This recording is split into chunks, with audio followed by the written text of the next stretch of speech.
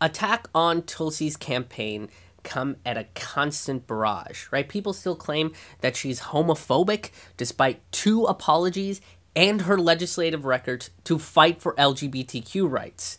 They have also attacked her for having connection to the Indian populist Prime Minister Narendra Modi.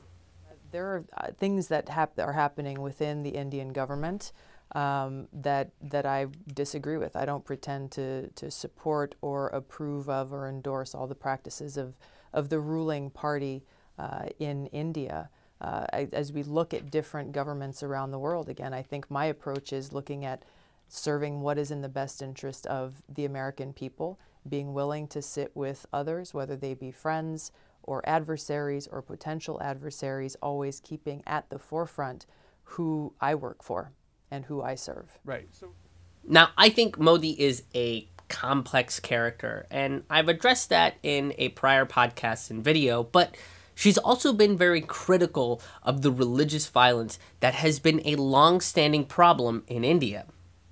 I don't dispute that these things are occurring, and I've been very consistent over the years in calling out this kind of religious persecution and bigotry based on religion wherever it may take place. I think that's important for all of us to do, whether it's happening here in the United States or it's happening in other parts of the world. Tulsi points out that she met with Modi to have constructive relations with India. And this is what good relationships are supposed to be. Constructive. Look, she has called out religious persecution and doesn't agree with everything with the ruling party of India.